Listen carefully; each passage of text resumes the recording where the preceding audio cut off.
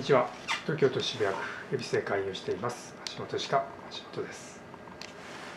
こちらは右下になりますが、その歯の裏側です。当然前から見えませんので、これを鏡で反転させてみると、このように虫歯があるのが分かります。そして昔詰めたプラスチック、底が欠け歯と歯茎との境目、ここの部分が虫歯になっています。そして患者さんは麻酔は一切したくない、そして虫歯の処置をしてほしい、神経を取りたくないということなので、それを実際行っています。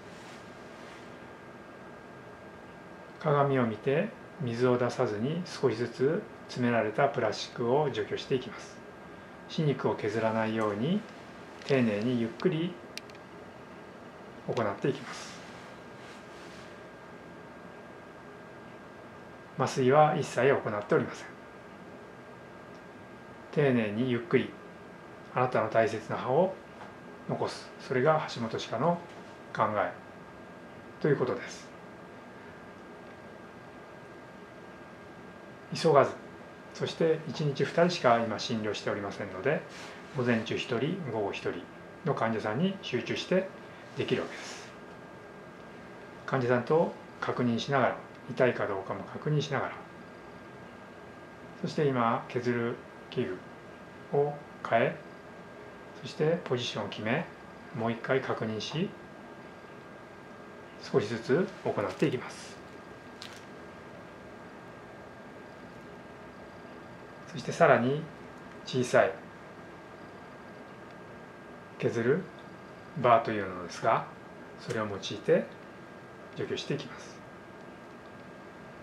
ピンと合わせ、そしてポジションを決め、そして鏡を見て、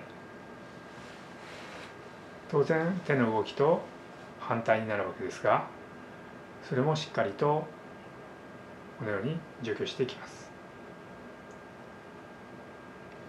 神経が生きている歯です。ですから患者さんに痛いのを我慢しない、痛いことをしないということで、できる限り最大限行っています。虫歯をどこまで取ったらいいかという基準、判定方法は世界中にありません。全部黒いのを取ったら当然神経が出るわけです。ですから最初から麻酔をします。それが患者さんが希望されれば別ですが、希望されない場合はそれなりの説明をしっかりと橋本歯科で行います。初診時一切処置はいたしません。海外から来られる方もいらっしゃいますが、初診時は必ず診断と説明、カウンセリング、そしてその後の費用を出します。治療は一切初診の時には行いません。そして手の感覚でこのように除去していきます。このように今喋りながら患者さんと会話して確認しながら、少しずつ納得の上で行っていきます。